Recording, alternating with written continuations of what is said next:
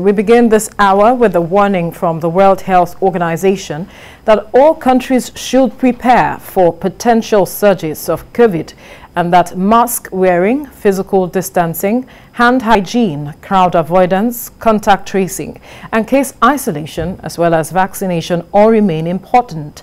The WHO also says that blanket travel bans can only delay the entry of the variant into countries, and that the WHO is working with a large number of research institutions to study Omicron. Health officials from the agency say the number of countries reporting the detection of the new Omicron variant are increasing daily, and its distribution is likely already wider than currently reported.